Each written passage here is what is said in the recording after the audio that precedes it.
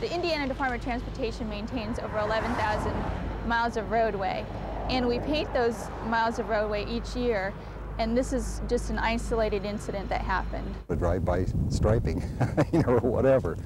Herb Baumeister of Carmel saw it all. I said to my son, they're gonna hit that raccoon with a spray gun, and sure enough, they just striped right over its face and neck. Didn't even move it, no effort to, get it out of the way.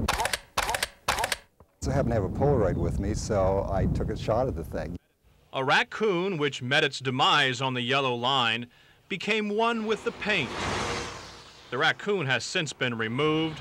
This is all that's left. This was just, the painter should have had a chalk line drawn around his career by state officials. There was no excuse for that. I mean, the poor thing deserved a better fate than that. So just what is the explanation for this? For that, we went to the State Highway Department itself. The Indiana Department of Transportation feels like this is a regrettable incident that did happen. This is not our standard procedure. Well, they should have picked it up or moved it, I guess. Larry Roy says he didn't paint the raccoon, but with a lot of traffic around the painting truck, he understands how it could have happened. Sometimes you're going too fast, and there's too much traffic, and they just don't let up enough before you do stop. We are taking it seriously, and like I said, we reiterated our policy to our employees so that it won't happen again in the future. And the Highway Department does deserve credit for clearly missing this unfortunate feline about half a mile away. What a shame. It would have taken just a second to kick that thing or move it somehow out of the way.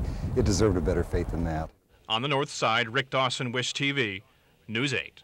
Herbert Baumeister's friends describe him as a man who had nervous tendencies, a fairly explosive temper, and a strange sense of humor. He was just a major prankster, and with that in mind, he just, anything for a laugh he would do, but on the other side, he was still pretty compassionate too. He didn't want to take him to too far extremes to hurt anybody.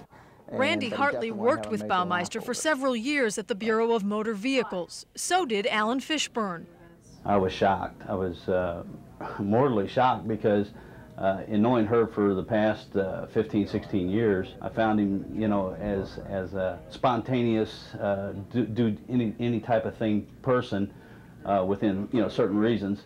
Police found the remains of 5 people on Baumeister's Hamilton County estate. Last week, Baumeister killed himself in a park in Ontario, Canada.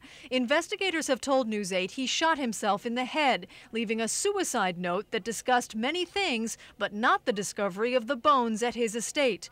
Police have not publicly identified Baumeister as a suspect, but privately, officials have told News 8 he was under suspicion.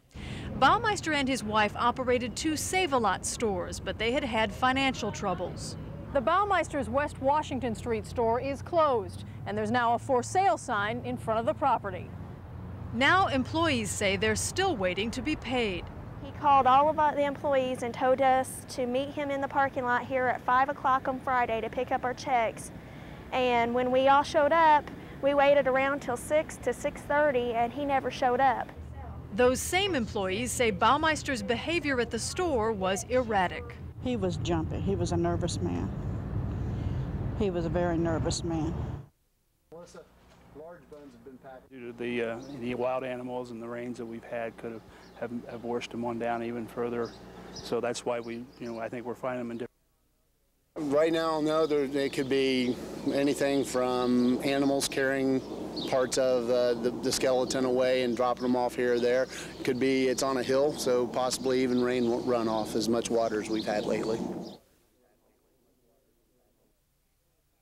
People have missing people, and they've heard that we have found human remains on the property here, and they're just inquiring as to what we have and letting us know who is missing out of their families or what it might be, what their questions are.